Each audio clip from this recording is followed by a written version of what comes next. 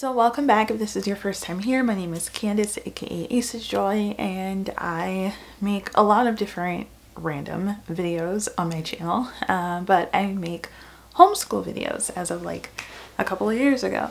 However, I wanted to finally sit down and tackle the biggest question that I've received my entire life and that a lot of you all comment about today on the channel, and that is socialization. Especially when you're homeschooling an only child, which I am. Most of you probably already know that, but again, if you're new, you don't.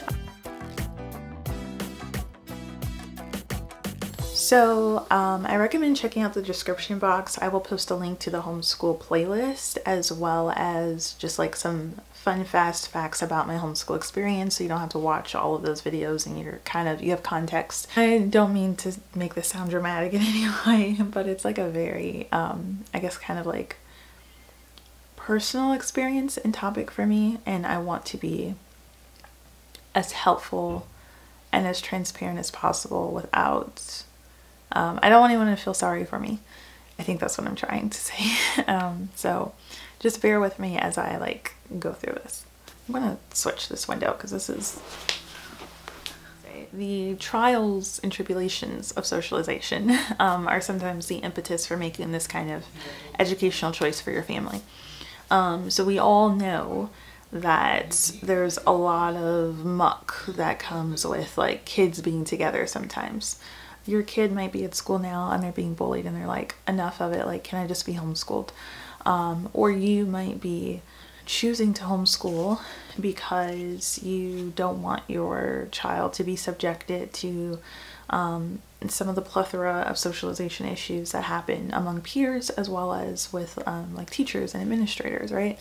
The flip side of that coin, because I'm a huge proponent of like balance and duality in life, is that there's so much good that comes from kids like being together and socializing. Part of that good is just learning basic social skills. That's some of the things I think, unfortunately, but fortunately, we all have a standardized example right now with COVID-19, and we heard all of the reports and all of the anecdotal evidence of how difficult it was, not only for adults, but obviously kids who are in these very social periods of their lives having this kind of isolation. I'm not going to go into the science of it because there's a lot of people more experienced and more well-spoken than I who can give you those reasons.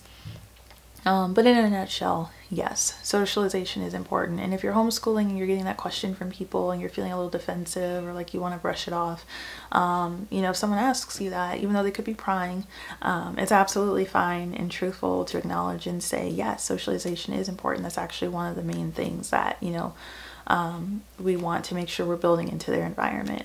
So don't feel like someone's making a big deal out of something, because it is a real concern. It's a concern you should have as a parent because it's part of your child's development just as much as their home or what they're learning in books.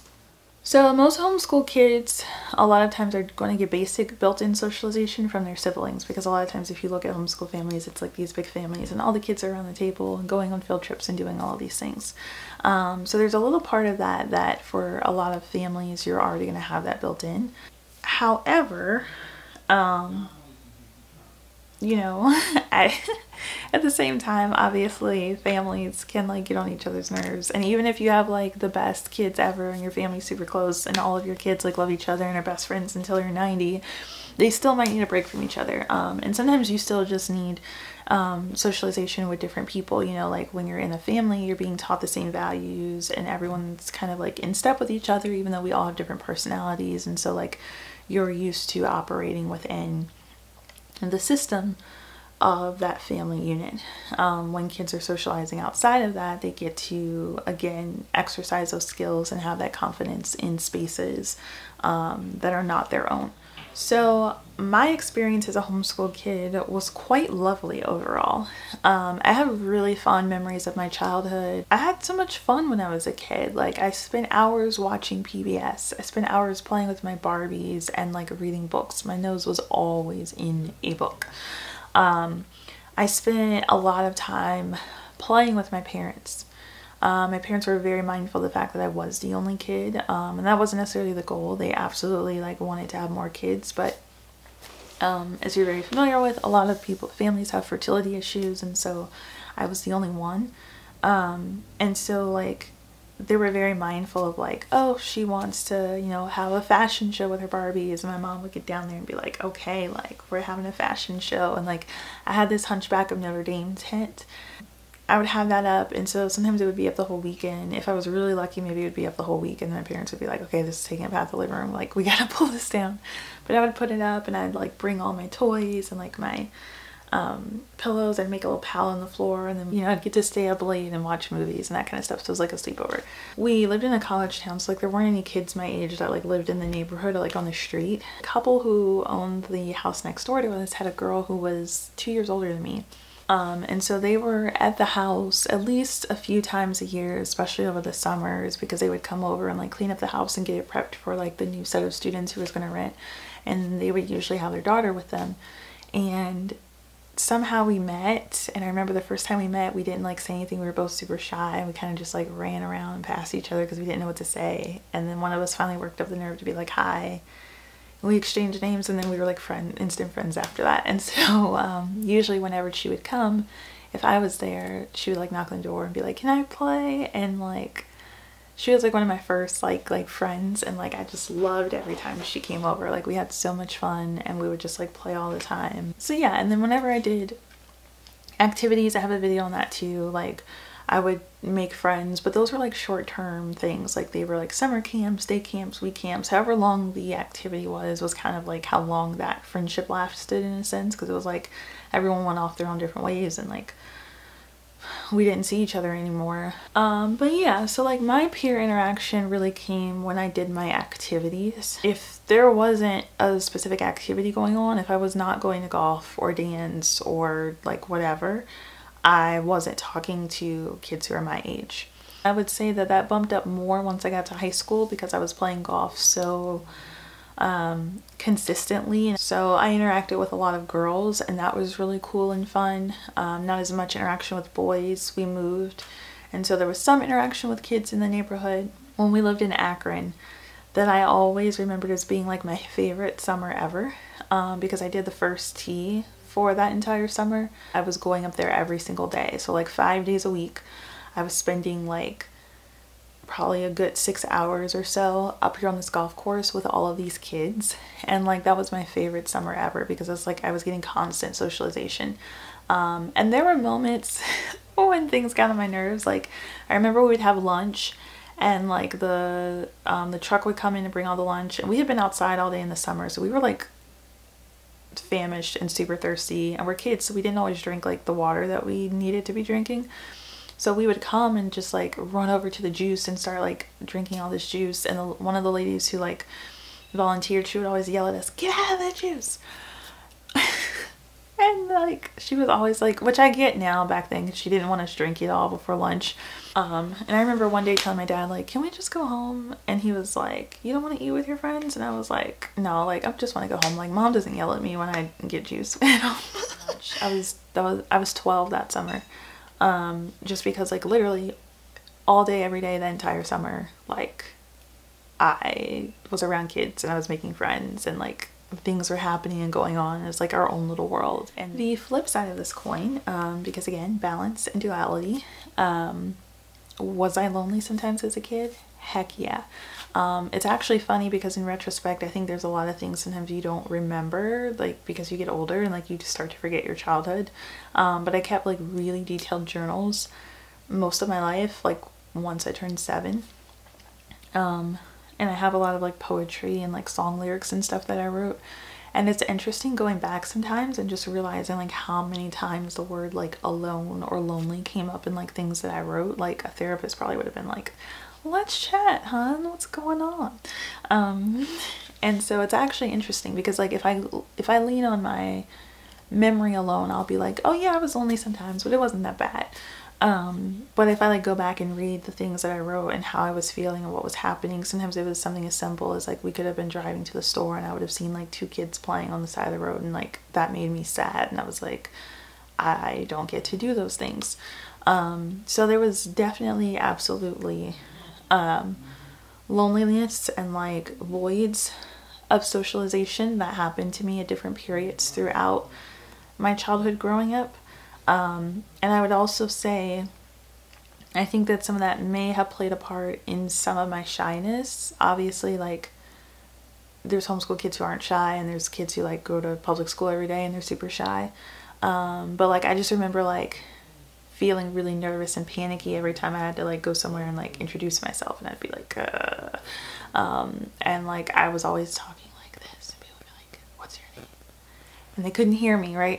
And they'd be like, "What's your name?" "Candace." "Excuse me?" And then like, and that was always like a thing. And then my parents would be like, "Speak up," and like it was a thing. So I definitely feel like, versus like the year that I, you know, did the first tee, like I had to like introduce myself so many times, and so many kids would run and be like, "What's your name?" And they're like, by the end of the day, I was just like chatting with them and talking and stuff. I was still a lot quieter before I went to college than when I came back, but at the end of the day, like anyone who might be wondering like, "Oh, I'm homeschooling my only child," or "She was homeschooling my only child, what was that like?" It was lonely. Like, I'm not going to say that it's not. I would be lying to myself and to anyone who asks this question of me if I don't say that, because it doesn't really matter how many like princess tea parties you have or outings or things that you go to when you don't have someone that is on your level who just wants to talk about the last Lisa McGuire episode or something like that. When you don't have those things, and you don't have someone who's on your level that you can practice talking to, not an authority figure or an adult who's telling you things, but like just someone who's on your level. When you don't have that, it is going to have an impact on you. You know, I had those experiences, but on a somewhat inconsistent basis. Just make sure there are consistent outlets and opportunities to do that for your child, to have that interaction, to have that space. Even more so when there isn't the direct interaction of a sibling. It's just something that cannot be replicated. It can't be replicated by a parent or grandparent or neighbor or like whatever. It has to be exactly what it is. Like, kids need that. For most of my life, I believed that like leaving home and going to college was going to be like the salve for all of those things, and in many ways it was. Like, I have such a tremendous community of people in my life, and I will give you all one story that I think is kind of funny, that will give you an example of that, and then I'll close this out so it won't be super long. No one even knows this. I'm outing myself a little bit here before I get to the bigger story. In high school, I actually joined MySpace. I thought that I was going to create a songwriting page and get discovered and be famous. That did not happen. But it was just a page. I didn't have like friends in real life, and like I didn't go to a school, so no one really followed my page except for a couple random people. I think that like sometimes I talked to a few times, but it was really just a page of me like doing like basic little coding and changing my wallpapers out. But I mentioned it a lot of times like in my journals as it being like a social savior, because the fact that I got to like communicate with kids up there and like see different people, hopefully they were all kids and they weren't like axe murderers, you know, was just like, it was something that I really looked forward to. And I didn't tell anybody about it because like social media was so new at the time. My parents were like very adamant about like, you don't know who these people are on the other side of the screen, like don't be getting on these things, like it could be dangerous, which, you know, was definitely true. And so I did MySpace for a while, and then I think I just, you know, it was whatever. I got off of it. And then in high school, Facebook was blowing up. All of our family was on there. I didn't even really know anything about it. And I had a relative who invited me, so I got on, and then like all of like my friends from like sports and stuff were up there, so I was like connecting with them and family and stuff, and that was another thing that really brought me a reprieve. And I did it completely undercover, because even though I was a rule follower, I was like, this is fulfilling like this social need that I have. And then it got found out, and so I got kicked off, and I was like grounded for like a few months, and then like I got back on. And it's something you can look back on now and like it's funny, but I think those are all kind of examples. And on one hand, it was like, yes, I broke a rule of like not using the site that I wasn't supposed to use, but at the same time, that was really a sign, the fact that me, a kid who was very quiet and much a rule follower, felt the need to like still do this, I think showed how important it was to me at the time to have those kinds of interactions. And that's one of the reasons why I do really like social media and the internet, for all of its faults and all of its problems. I always go back to that ability to connect, because I think that for some people, depending on their situations, having that virtual ability to connect may be the only thing that they have, and sometimes that is very fulfilling and it is really helpful. Sometimes people are like, what should I do? I can't really tell you what to do because, like I said, that Summer the First Tee, like that did it for me. Or like being on, you know, MySpace or Facebook, like really helped and did that for me. I just think it's important to make those opportunities available and to make them consistent. So in a nutshell, yes, it's important. Yes, it's going to be a heck of a challenge, but it's worth it, and it's an attempt you should make. And again, like I said, some families are really plugged into community in different ways. They may not have to be as intentional and go searching as much for these opportunities, versus if you live out somewhere that's rural or you're not plugged into certain like groups and stuff like that, it might take a little bit more work. Share this with them, you know, like I wish I'd had, you know, someone who had been homeschooled and been through that experience to like talk to or like see them, especially if you weren't homeschooled yourself. Like that was always a hard thing for me. It's like expressing that to my family. I always felt that it was hard for them to truly understand because it's like you don't share my experience, so like how can you understand it? And as a parent, like you might feel a little protective or defensive over your choices because you're doing the best for your kid, and if your kid is giving you feedback and like this aspect isn't working for me, that can be kind of hard because you might feel like you're failing at something and you're not. It's just part of the experience. No different than a parent who sends their kid to public school and they're coming back and they're being bullied. That's not a reflection of the parent's experience to put them in that environment, or it's not anyone's fault. It's just something you have to deal with and navigate.